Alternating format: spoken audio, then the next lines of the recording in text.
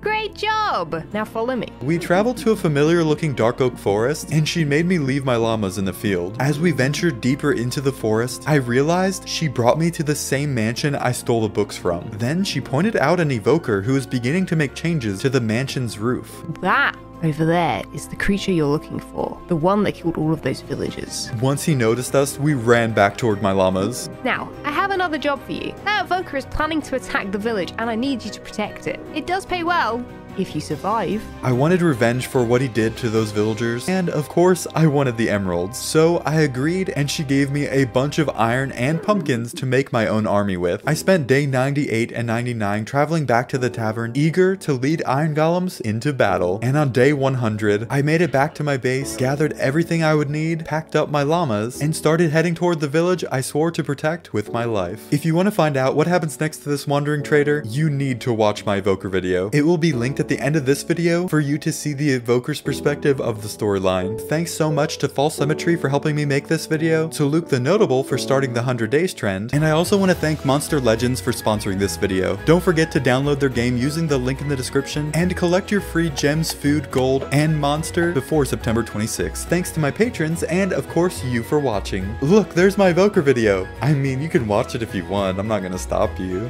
Thanks for watching.